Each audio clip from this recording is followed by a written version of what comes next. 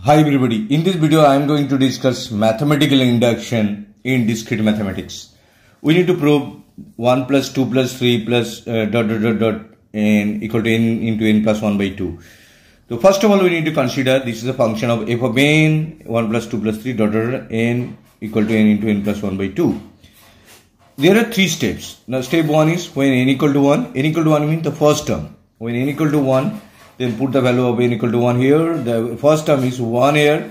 So 1 equal to here 1 into 1 plus 1 by 2, that is 2 by 2 equal to 1. So 1 equal to 1, it is proved.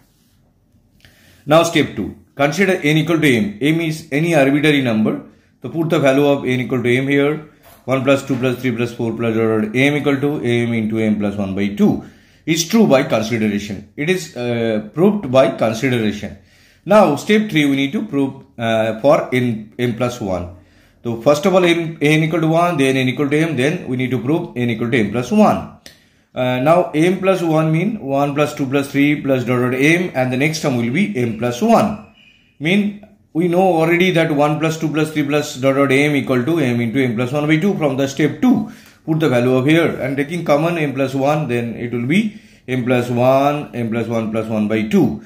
When we put the value of m plus 1 here in the main equation, then we will get this equation. So it is true for n equal to m plus 1. Now f of 1 is true, f of m is true, f of m plus 1 is also true. So above method of induction is true. Thank you very much for watching this video. Share and subscribe it. Thank you.